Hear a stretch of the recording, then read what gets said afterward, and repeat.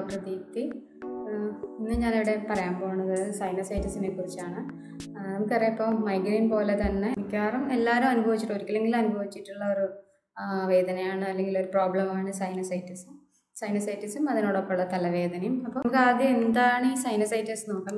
ഈ സൈനസ് എന്താണെന്ന് പറഞ്ഞാൽ നമ്മുടെ സ്കള്ളിൽ, അതായത് നമ്മുടെ തലയൊട്ടിയിൽ അതിനെ ഒന്ന് ബാലൻസ് ചെയ്യാൻ വേണ്ടിയിട്ട് കുറച്ച് എയർ ക്യാവിറ്റീസ്, അതായത് ഈ വായു നിറഞ്ഞു നിൽക്കുന്ന കുറച്ച് അറകളുണ്ട്. ഇതിനെയാണ് നമ്മൾ സൈനസ് എന്ന് പറയുന്നത്. അപ്പോൾ ഈ സൈനസുകൾ പ്രധാനമായിട്ടുള്ള രണ്ട് സൈനസ് എന്ന് പറഞ്ഞാൽ ഒരു ഫ്രോണ്ടൽ സൈനസും മാക്സിലറി സൈനസും. ഫ്രോണ്ടൽ സൈനസ് എന്ന് പറയുമ്പോൾ നമ്മുടെ രണ്ട് പുരുകത്തിൻ്റെ മോൾ ഭാഗത്തായിട്ട് രണ്ട് വായു അറകളുണ്ട്. മാക്സിലറി സൈനസ് എന്ന് പറയുമ്പോൾ അത് നമ്മുടെ മൂക്കിന് രണ്ട് സൈഡിലായിട്ട് വരും. ഇതിനുള്ളിൽ ശരിക്കും എയർ ആണുള്ളത്, അതായത് നമ്മൾ ശ്വസിക്കുമ്പോഴുള്ള വായു എപ്പോഴും ഇതിലിങ്ങനെ കയറി ഇറങ്ങി പോകും. അപ്പോൾ ഈ ക്യാവിറ്റിയുടെ സൈഡിൽ ചില ഗ്ലാൻഡുകളുണ്ട്. അപ്പോൾ അത് മ്യൂക്കസ് ചെയ്യും, അതായത് മ്യൂക്കസ് അല്ലെങ്കിൽ ശ്ലേഷ്മം എന്ന് പറയും. അപ്പോൾ അത് സെക്രീറ്റ് ചെയ്യും. അപ്പോൾ നോർമലി സംഭവിക്കുന്നത് ഈ മ്യൂക്കസ് നമ്മുടെ മൂക്ക് വഴി, നമ്മുടെ അണ്ണാക്ക് വഴി നമ്മുടെ ആമാശയത്തിലൂടെ പോകലാണ് പതിവ്. എന്നാൽ ഇതിൽ എന്തെങ്കിലും ഒരു ബ്ലോക്ക് ഉണ്ടാകുമ്പോൾ ഇതവിടെ ഈ മ്യൂക്കസ് അവിടെ കെട്ടി നിന്നിട്ട് ഇൻഫെക്റ്റഡ് ആകും. അപ്പോൾ ഇതിനാണ് നമ്മൾ സൈനസൈറ്റിസ് എന്ന് പറയുന്നത്. ഇതിപ്പോൾ അത് മാത്രമല്ല, സൈനസൈറ്റിസിന് വേറെയും കാരണങ്ങൾ ഉണ്ടാവാം. അതായത് ഈ എയർ ഫ്ലോയിൽ, നമ്മുടെ ഈ ശ്വാസം എടുക്കുമ്പോഴുള്ള എയർ ഫ്ലോയിൽ ഉണ്ടാകുന്ന എന്തെങ്കിലും വേരിയേഷൻസ്, അതായത് നമ്മുടെ മൂക്കിൻ്റെ പാലത്തിന് വളവുണ്ടാകുക, മൂക്കിനകത്തുള്ള പോളിപ്സ്, നേസൽ പോളിപ്സ് വളർന്നിട്ട് എയർ പാസേജിന് ബുദ്ധിമുട്ടുണ്ടാവുക, അതേപോലെ എന്തെങ്കിലും ബാക്ടീരിയൽ ഇൻഫെക്ഷൻസ് അങ്ങനത്തെ എന്തെങ്കിലും ഉണ്ടായാൽ, പിന്നെ നീണ്ടു നിൽക്കുന്ന അലർജി. അപ്പോൾ അലർജിയുടെ തുമ്മലൊക്കെ നന്നായിട്ട് നീണ്ടു നിൽക്കുകയാണെങ്കിൽ മ്യൂക്കസ് സെക്രീഷൻസ് കൂടും. അപ്പോൾ അത് നമ്മുടെ എയറുമായിട്ട് കോണ്ടാക്ട് ചെയ്യുമ്പോൾ എയറിലിപ്പോൾ ഒരുപാട് ബാക്ടീരിയകളൊക്കെ ഉണ്ടാവും, അല്ലെങ്കിൽ ഡസ്റ്റ് ഉണ്ടാവും, പൊടിയൊക്കെ. അപ്പോൾ അത് പൊടിയായിട്ട് കോണ്ടാക്റ്റിൽ വരുമ്പോൾ അത് ഈ മ്യൂക്കസ് ഇൻഫെക്റ്റഡ് ആയിട്ട് അവിടെ കെട്ടിക്കിടക്കാനുള്ള സാധ്യതയുണ്ട്. അപ്പോൾ ഇങ്ങനെയാണ് സൈനസൈറ്റിസ് ഉണ്ടാകുന്നത്. ഇതിൻ്റെ പ്രധാന ലക്ഷണം എന്ന് പറയുമ്പോൾ നമുക്ക് ആദ്യം തലവേദനയാണ്. അത് ഏത് സൈനസിനാണോ അഫക്റ്റഡ് ആയിട്ടിരിക്കുന്ന ആ ഭാഗത്ത് നല്ല വേദന ഉണ്ടാവും. അതിനോടൊപ്പം തന്നെ തലവേദന, കണ്ണുവേദന, അങ്ങനെയൊക്കെയുള്ള പ്രശ്നങ്ങളുണ്ടാകും. ചില സമയത്ത് നമുക്ക് ഇത് മൈഗ്രെയിൻ ആണോ എന്ന് തോന്നുന്ന തരത്തിലുള്ള സിവിയർ പെയിൻ വരെ ഉണ്ടാവാറുണ്ട്. അപ്പോൾ സൈനസൈറ്റിസിൻ്റെ തലവേദന എന്ന് പറയുമ്പോൾ മാക്സിലറി സൈനസിലാണെങ്കിൽ മൂക്കിൻ്റെ രണ്ട് സൈഡിലും നമ്മൾ തൊട്ട് നോക്കിയാൽ തന്നെ വേദന ഉണ്ടാവും. അതേപോലെ ഇതിൻ്റെ തലവേദനയ്ക്കൊരു പ്രത്യേകത, നമുക്ക് തല കുനിക്കുമ്പോൾ വേദന കൂടുതലും, അതേപോലെ തലയ്ക്കൊരു ഭാരവും തോന്നും. അത് മിക്കവാറും പുരുകത്തിൻ്റെ മേൽഭാഗത്തായിട്ടുള്ള ഫ്രോണ്ടൽ സൈനസിനായിരിക്കും അങ്ങനെ വേദനയും ഭാരവും ഉണ്ടാകുന്നത്. ചെറിയ വീക്കവും, തൊട്ടാൽ നമുക്ക് പെയിനും ഉണ്ടാവും. സൈനസൈറ്റിസിൻ്റെ ലക്ഷണം ഈ തലവേദനയും, തലയുടെ ഭാരം കൂടുതലും, പിന്നെ ഗന്ധം അറിയാതിരിക്കുക. നമുക്ക് ഈ സൈനസൊക്കെ അടഞ്ഞു പോയിട്ട് മൂക്കിൽ അല്ലെങ്കിൽ പൊളിപ്പ് വളരാൻ അങ്ങനെ എന്തെങ്കിലും ബുദ്ധിമുട്ട്, എയർ പാസേജിൻ്റെ ബുദ്ധിമുട്ടുണ്ടാകുമ്പോൾ നമുക്ക് സ്മെല്ല് കിട്ടില്ല, ഗന്ധം അറിയാതിരിക്കുക.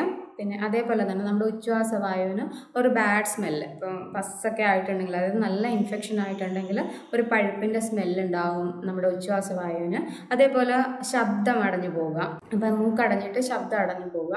ഇതൊക്കെയാണ് സൈനസൈറ്റിസിൻ്റെ പ്രധാന ലക്ഷണങ്ങൾ. അതിനോടൊപ്പം തന്നെ നമുക്ക് ഇൻഫെക്ഷൻ്റേതായിട്ടുള്ള ബുദ്ധിമുട്ടുകൾ, ക്ഷീണമൊക്കെ ഉണ്ടാവും. അപ്പം ഇത് നമ്മൾ ശരിക്കും ആയുർവേദത്തിൽ നമ്മളിത് ട്രീറ്റ് ചെയ്യുമ്പോൾ രണ്ടായിട്ട് തിരിച്ചിട്ടാണ് സൈനസൈറ്റിസ് ട്രീറ്റ് ചെയ്യുന്നത്. അതായത് അക്യൂട്ട് സൈനസൈറ്റിസ് എന്നും ക്രോണിക് സൈനസൈറ്റിസ് എന്നും. അക്യൂട്ട് എന്ന് പറഞ്ഞാൽ പെട്ടെന്നുണ്ടായ സൈനസൈറ്റിസ് ആണെങ്കിൽ അതിനൊരു തരത്തിലുള്ള ട്രീറ്റ്മെൻറ്റും, ക്രോണിക് ആണെങ്കിൽ അതിന് വേറെ ഉള്ളിൽ മരുന്നൊക്കെ കഴിച്ചിട്ടുള്ളൊരു ട്രീറ്റ്മെൻറ്റ് ആയിരിക്കും എടുക്കുന്നത്. അപ്പോൾ നമ്മൾ ട്രീറ്റ്മെൻറ്റ് ചെയ്യുമ്പോൾ എപ്പോഴും അതിനെന്തെങ്കിലും ഇപ്പോൾ പനിയൊക്കെ വന്നിട്ടാണ് സൈനസൈറ്റിസ് വന്നതെങ്കിൽ അപ്പോൾ അതിനുള്ള മെഡിസിൻസ് അല്ലെങ്കിൽ ആൻറ്റി ഇൻഫ്ലമേറ്ററി ആയിട്ടുള്ള മരുന്നുകളൊക്കെ എടുക്കേണ്ടി വരും. ഇപ്പോൾ ചികിത്സ വളരെ പ്രധാനമാണ് സൈനസൈറ്റിസിന്. നമ്മൾ വീട്ടിൽ എന്തെങ്കിലും ചെയ്യാവുന്ന റെമഡീസ് മാത്രം ചെയ്തിട്ട് കാര്യമില്ല. നല്ല ഇൻഫെക്ഷൻ ഉണ്ടെങ്കിൽ നമ്മൾ അതിൻ്റെ കൂടെ ഉള്ളിലെ മെഡിസിൻസും കൂടി എടുക്കണം. നമ്മളിത് ഡയഗ്നോസ് ചെയ്യാൻ വേണ്ടിയിട്ട് ചിലപ്പോൾ ഒരു എക്സ്റേയോ അല്ലെങ്കിൽ ചില സമയത്ത് ഒരു CT സ്കാൻ വരെ എടുക്കേണ്ടി വരും.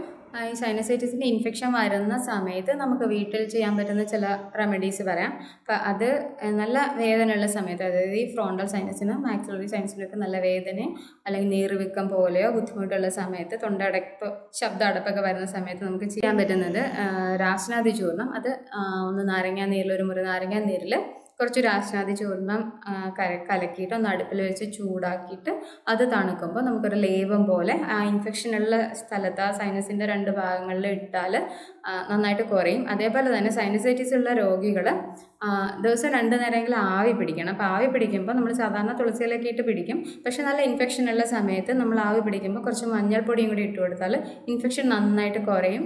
അപ്പം നമ്മൾ സൈനസൈറ്റിസിന് ചികിത്സ എടുക്കുമ്പം നമ്മൾ ആദ്യം ശരിക്കും എന്തുകൊണ്ടാണ് ഇത് വന്നതെന്നുള്ള കോസിനാണ് ആദ്യം നമ്മൾ മെഡിസിൻ കൊടുക്കുക.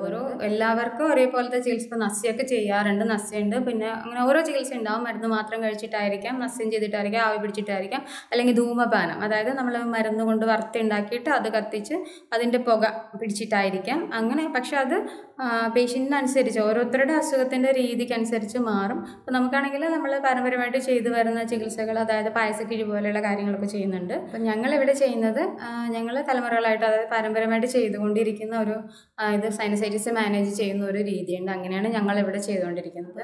ഇനി ഈ സൈനസൈറ്റിസ് ഉള്ളവർക്ക് ഇത് റിക്കറൻസ് ഉള്ള സാധ്യത ഭയങ്കര കൂടുതലായിരിക്കും. നമ്മുടെ ആയുർവേദത്തിൽ ഇത് സൈനസൈറ്റിസിനെ ഒരിക്കലും അത് ക്യൂറബിളായിട്ട്, ഈസി ക്യൂറബിളായിട്ട് പറയുന്നില്ല. അത് വ്യാപ്യമാണ്. അതായത് നമ്മൾ കൺട്രോൾ ചെയ്ത് നമ്മൾ പഥ്യം കൃത്യമായിട്ട് ശ്രദ്ധിച്ചിരുന്നാൽ വീണ്ടും വരാതെ നോക്കാൻ പറ്റുന്ന ഒരു രോഗമെന്നേ ഉള്ളൂ. റിക്കറൻസ് ഉണ്ടാവാതെ നോക്കാൻ പറ്റുന്നതേ ഉള്ളൂ. ഇത് ഒരിക്കലും സുസാധ്യമായിട്ട് പറയുന്നില്ല. അപ്പോൾ അത് നമ്മൾ സൈനസൈറ്റിസ് ഉള്ള രോഗികൾ ശ്രദ്ധിക്കേണ്ട കാര്യം പറഞ്ഞാൽ, നമ്മൾ ഈ തണുത്ത ആഹാരങ്ങൾ കഴിവതും ഒഴിവാക്കുക. ഫ്രിഡ്ജിൽ വെച്ചതും അതുപോലെ തണുത്ത വെള്ളം കുടിക്കുന്നതൊക്കെ ഒഴിവാക്കുക. പിന്നെ വിയർത്തിട്ട് നേരെ വന്ന് ഫാനിൻ്റെ ചുവട്ടിലിരുന്ന് വിയർപ്പ് തണുപ്പിക്കാൻ ശ്രമിക്കരുത്. തലയിൽ വിയർപ്പിറങ്ങിയിട്ട് വീണ്ടും ഇൻഫെക്ഷൻ ഉണ്ടാവും. നമ്മൾ കുളിക്കുന്നത്, ഇപ്പോൾ രാവിലെ എണീറ്റ് കുളിക്കുന്ന ഒരു ശീലം ഉണ്ടെങ്കിൽ അത് ഒഴിവാക്കണം. കുറച്ചൊന്ന് വെയിലായിട്ട് ഒരു 7-8 മണിയൊക്കെ ആവാതെ കുളിക്കരുത്.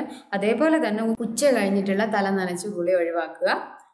ഉച്ച കഴിഞ്ഞ് രാത്രിയിലൊന്നും തല നനച്ച് കുളിക്കാൻ പാടില്ല. അപ്പോൾ ഫ്രിഡ്ജിൽ വെച്ച ആഹാരങ്ങൾ, തണുത്ത വെള്ളം അതൊക്കെ ഉപയോഗിക്കാതിരിക്കുക.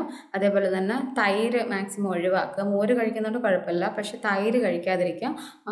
വൈകുന്നേരങ്ങളിൽ മോരോ തൈരോ അങ്ങനെ എന്തെങ്കിലും കാച്ചിയ മോരായാലും കഴിക്കാതിരിക്കുക. ഇതൊക്കെയാണ് സൈനസൈറ്റിസ് വരാതിരിക്കാൻ വേണ്ടിയിട്ട്, റിക്കറൻസ് ഉണ്ടാവാതിരിക്കാൻ വേണ്ടിയിട്ട് നമ്മൾ ശ്രദ്ധിക്കേണ്ട കാര്യങ്ങൾ. ഇത് പറഞ്ഞത് ഇപ്പോൾ നമുക്ക് പെട്ടെന്നൊരു ഇൻഫെക്ഷൻ ഉണ്ടാകുമ്പോൾ ചെയ്യാൻ പറ്റുന്ന കാര്യങ്ങളാണ്. പക്ഷെ ശരിക്കും വളരെ കാലം നീണ്ടുപോയി, അത് ക്രോണിക് ആയിട്ടുള്ളൊരു ഇൻഫെക്ഷൻ ആണെങ്കിൽ, ചില സൈനസ് ഇൻഫെക്ഷൻ ക്രോണിക്കായിട്ട് വരാമെന്ന് പറഞ്ഞാൽ ചിലപ്പോൾ ഒരു 12 ആഴ്ച വരെയൊക്കെ നീണ്ടു പോകാറുണ്ട്. അങ്ങനെയുള്ള ഇൻഫെക്ഷൻസ് ആണെങ്കിൽ അത് ഒരു ഡോക്ടറെ കണ്ടിട്ട് മാത്രം ട്രീറ്റ്മെൻറ്റ് എടുക്കുക. എന്താണെന്ന് ഡയഗ്നോസ് ചെയ്തതിന് മാത്രം ട്രീറ്റ്മെൻറ്റ് എടുക്കുക. അടുത്ത വീഡിയോയുമായിട്ട് നമുക്ക് വീണ്ടും കാണാം. അടുത്ത വീഡിയോയിൽ ഞാൻ പറയുന്നത് സോറിയാസിസിനെ കുറിച്ചായിരിക്കും. നന്ദി.